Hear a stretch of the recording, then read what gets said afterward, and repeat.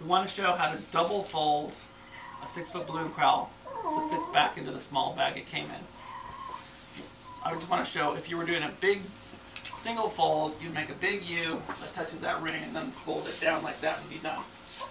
But to make a double fold, you want to make a very small U in front of your body. And then there's an X here. Pull that X to this first circle, and there you're halfway folded. That person does the same thing to make a double fold. They make a U, a small U in front of them, collapse the rings together. You have it small enough to fit back in the bag. Thank you.